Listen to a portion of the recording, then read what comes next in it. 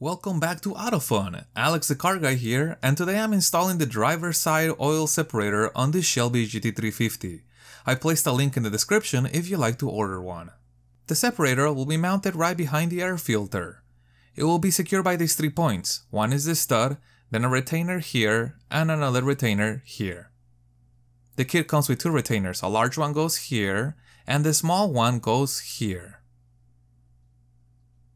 According to the instruction, the small retainer requires the fabric to be trimmed around this area so the separator can be flush to the body, allowing the retainer to lock in place.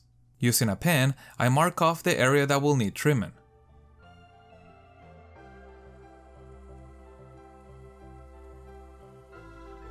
I then use scissors to cut out this section.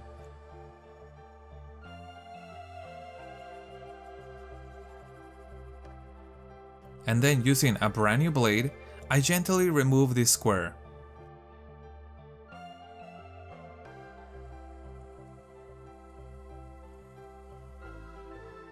That looks pretty good.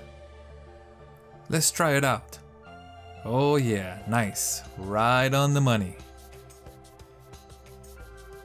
Now it's time to remove this line.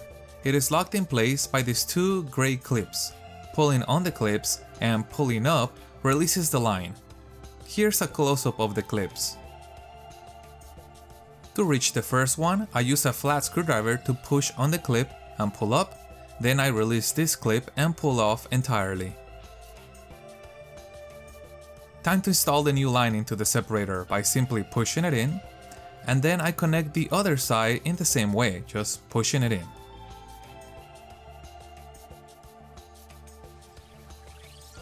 There we go. Nice and solid. Alright, let's install this clip. Okay, come on. Great. Still too short even after trimming the fabric. Thanks for this useless clip, Ford. Pfft. Well, no big deal. I can use a cheap retainer from the auto parts store to lock this baby in. The 10mm nut is next. I'm careful not to over tighten this to avoid deforming anything. Now the retainer in the rear is inserted.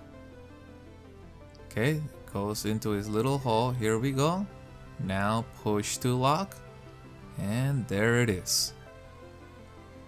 The last vacuum line is installed first into the separator, then on the engine. Now all I have to do is push to lock here, and here. Check this out, this thing looks so awesome, very beefy. I do wish Ford had included a longer retainer so I could have saved time by not trimming the fabric, but I actually like the way it sits flush against the body. This bad boy is not going anywhere. If you are already running the passenger side separator, this really completes the look. Well, that's it for this one. I got more Shelby videos coming up, guys, so be sure to subscribe if you haven't already, and thanks for watching.